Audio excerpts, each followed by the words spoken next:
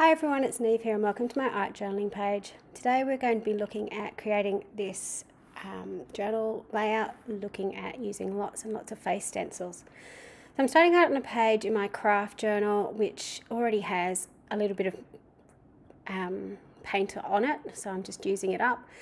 I decided that I wanted to do a little bit of collage in the background just to add some interest and sort of blend the page together. So I knew I wanted to do a double page on this, and I went for it with my collage bits.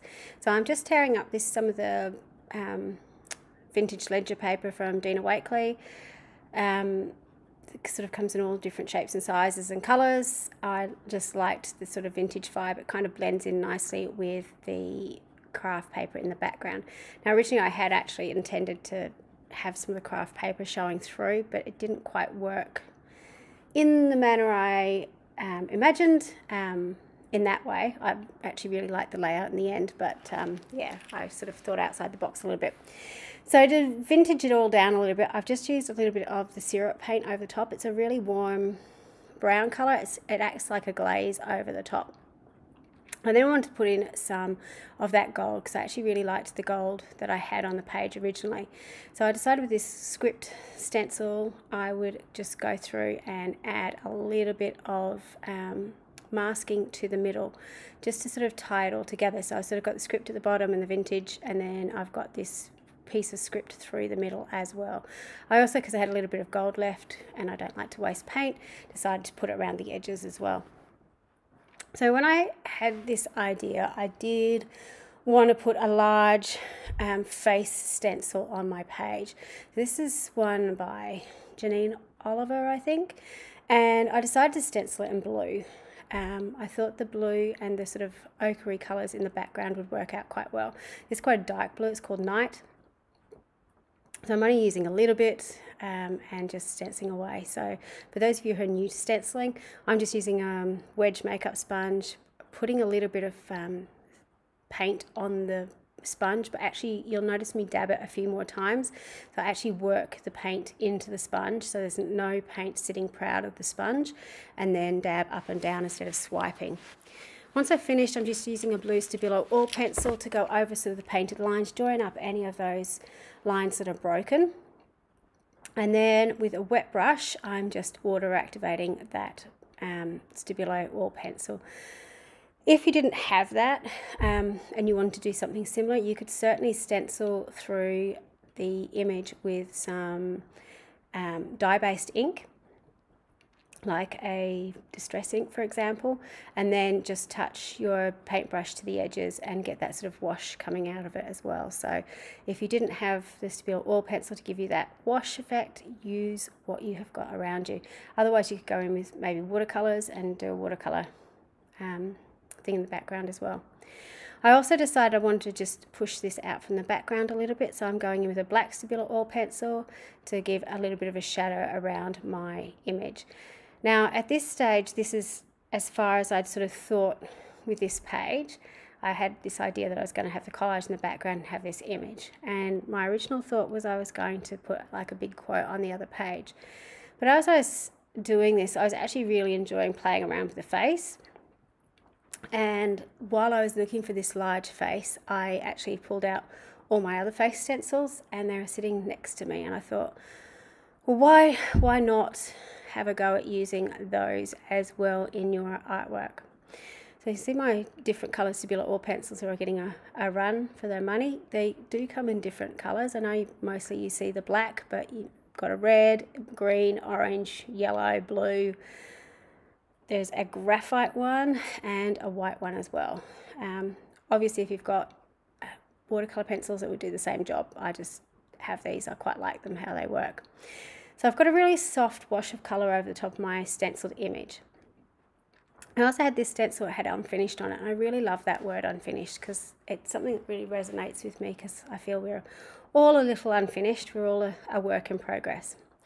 So these are the face stencils I've got. You can see I've got quite a few. One of the things I love about them is you can sort of flip and swap them around so that they fit into where you want them to go.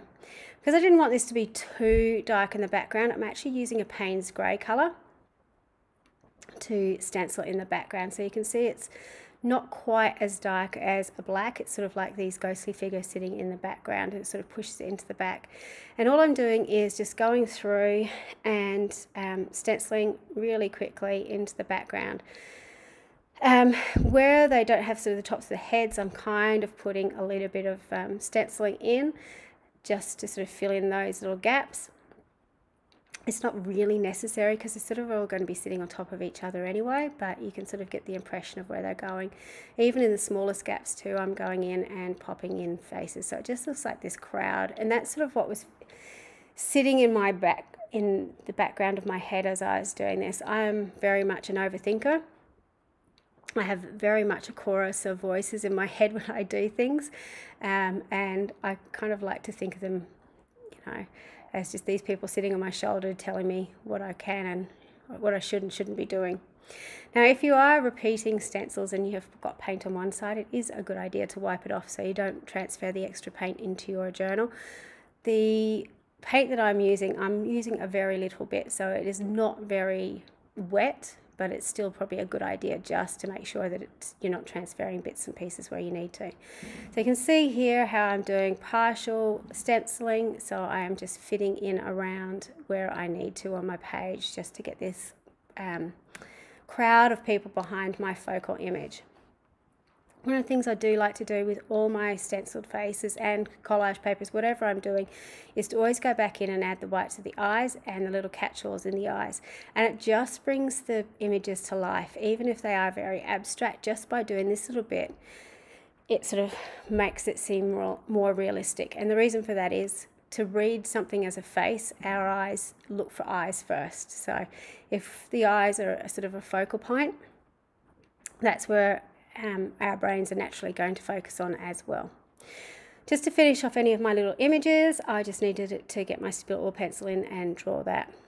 Now I'm going in with that stencil, the unfinished stencil, and doing this in white over the top. Now I don't mind stenciling over the top of my face in the background. I've kind of picked a bit where I'm not actually stenciling over anything important. It's kind of through their hair, but even if I did, these are sort of background images. It was just to fill in the rest of the space. So I don't mind that my quote is actually there. I finished this off by just adding above the words unfinished, we are all a little unfinished, which sort of gave that word a bit of a point for being on the page. So here's a close-up. You can see all the different layers of stenciling, how they all sit on top of each other. With the words, I just went in with a black pen as well and put a little bit of a drop shadow on it just to help finish them off. So I hope you have a go at playing around with this. Lots and lots of fun, especially if you've got lots of face stencils. If you didn't have face stencils, you could certainly do something similar with face stamps or collage papers and so on. It's just about creating that crowd in the background. Thank you so much for watching. Until next time, bye for now.